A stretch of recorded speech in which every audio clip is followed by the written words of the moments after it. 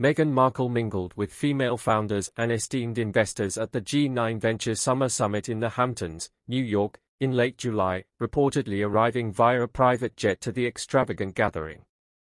Accompanied by her friend and co-founder of IT Cosmetics, Jamie Carlema, Markle journeyed from Santa Barbara, California, to New York on a private plane.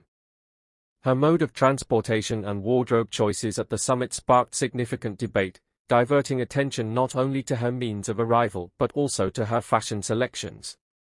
Before we proceed, please like this video and subscribe to our channel. The G9 Venture Summit, renowned for its support of early-stage companies and endorsement of high-profile brands like Goop and Spanx, witnessed Markle's attire becoming a focal point of discussion. Critics dissected her outfit, varying from labeling it a fashion misstep to viewing it as a deliberate statement, prompting questions about the underlying motives of her sartorial choices. While some interpreted Markle's attendance as a strategic move aimed at bolstering her public image and showcasing involvement in high-powered business dialogues, others argued that her presence overshadowed the event's core essence, emphasizing appearance over the summit's intended purpose. Reports suggested that Markle gatecrashed the event as Carlema's +1. Contrary to private gatherings, the G9 Ventures Summit was a ticketed affair tailored for networking and promotional activities, leading to speculations regarding the authenticity of Markle's invitation. Markle's absence of a name tag at the event, unlike other high-profile attendees, further fueled rumors about her official status, triggering discussions on whether she was a legitimate invitee or an uninvited guest.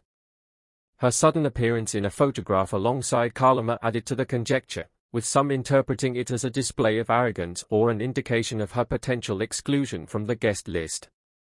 While the summit hosted numerous prominent figures, including Reese Witherspoon, Markle's presence seemed to dominate the event's narrative, overshadowing other notable participants. Media coverage focused heavily on Markle, frustrating some attendees who felt that the event's primary emphasis should have been on business discussions and networking rather than celebrity appearances. Witherspoon, strategically avoiding being photographed with Markle, showcased an awareness of the potential implications of public associations, safeguarding her personal brand from potential entanglements. Post-summit reports hinted at a strain in the relationship between Markle and Carlema, stemming from a heated argument over the declining sales of Lima's cosmetics line, allegedly impacted by Markle's involvement. This fallout underscored the intricate nature of Markle's networking strategies and the repercussions they could have on personal and professional relationships. It served as a poignant reminder of the delicate balance between leveraging celebrity status for business opportunities while ensuring the preservation of authentic connections amidst the scrutiny of public perception.